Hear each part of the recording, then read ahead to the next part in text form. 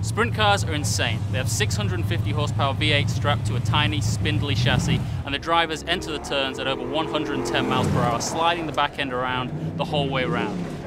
Forget Ken Block and his car sliding antics. These guys are the masters of car control, and if they blow it, they've got a concrete wall just a dozen feet away. I'm Alex Lloyd. I finished 4th in the Indy 500. I've tested a Formula One car, and I started racing when I was just 9 years old. As you can tell, I'm from England, where sprint cars don't exist and are a complete oddity. I live here in the US now, so I figured it's about time I experienced true grassroots US oval track racing. So here we are at Ventura Speedway, where I'm going to jump into a 650 horsepower sprint car and see what I can do.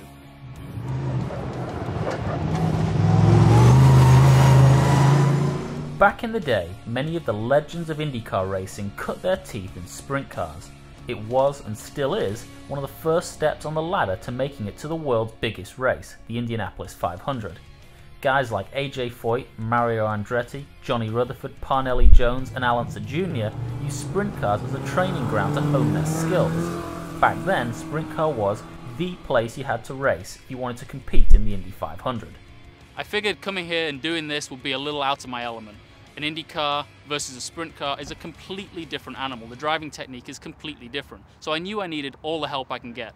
So I brought in a sprint car Hall of Famer, 1985 Indy 500 pole sitter who goes by the name Pancho Carter. Drove Indy cars for a long time, but basically I started out in what Alex is going to try today. I've always been a firm believer that if you can drive a midget, on dirt and pavement stuff, you can drive any kind of race car there is in the world.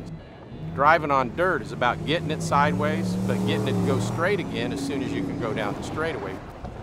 It's all about throttle control, and you use the brake just to help, not so much slow it down, but to change direction of it a little bit. Sprint cars can either be winged or non-winged. I'd be driving a non-winged sprint car, which simply meant I would have less downforce and therefore less grip than if I was in a winged car. So calming the beast would be far more challenging.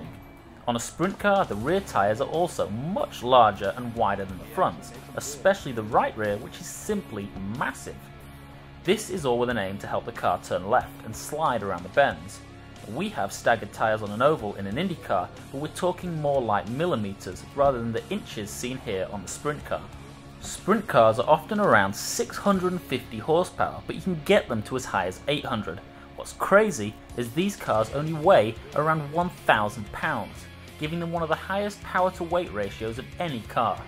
A 230 mph Indy car, for example, has about the same 650 ponies, but they weigh around 1,600 pounds. And let me tell you, an Indy car is, unsurprisingly, insanely fast.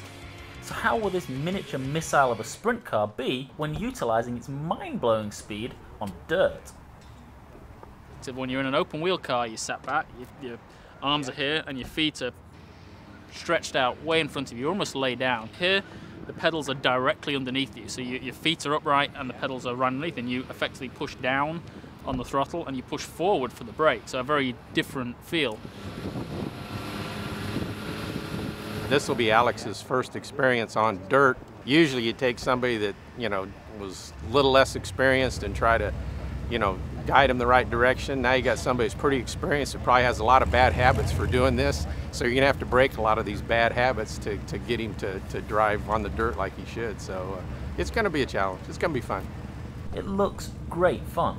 In the IndyCar, it's all about precision. You place the car on that same minuscule patch of pavement every lap. But here, they get to hang it out, manhandling the car into the turn.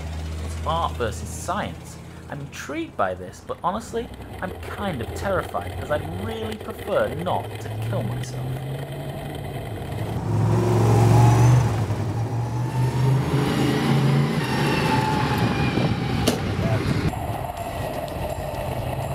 My first few laps in a sprint car, while it may look slow and boring from the outside, to me felt completely bizarre. I knew I was going really slowly, but whenever I went into the turn harder, the car just went straight and understeered up the racetrack.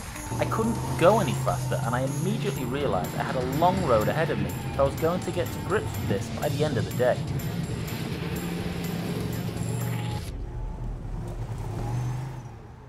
All right, you got the engine warm now. Now it's time to go fast. Yeah. Oh, I don't know. I mean, it's like literally a different sport. Like I get in and I just don't know what the hell I'm doing. It feels so, like my actual hands are hurting even at those slow speeds from like the vibrations I guess through it. You're hanging on too tight. I probably am. A little softer grip.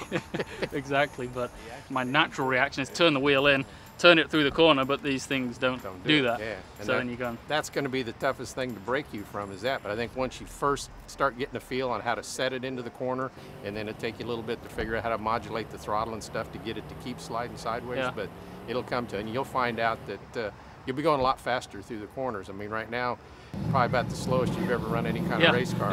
And you probably didn't feel like you could go much faster. No, yeah. After a talk with the experts, I realised that these cars will simply not turn unless you get the back end looping around you on entry. To do that, I had to stab the brake to set the car into a drift, and once in that slide, control it via the throttle. The steering is simply a means to balance it all, but it's the brake and throttle control that I needed to master. As I started to get a feel for steering the car with my feet and not with my hands, my confidence began to rise. But as is usually the case when this happens, it was inevitable that something was about to go wrong. Having been knocked down a peg or two with my little spin, I was eager to make this final run count. Pancho had told me that in sprint cars it's not about drifting all the way around the turn as I thought it was, it's merely doing all that sliding initially on corner entry so you could drive off the turn as straight and as fast as possible. So with that etched into my brain, I gave it a final go. I began to feel like a real sprint car driver. The technique was making sense even if I was still having trouble executing it every time.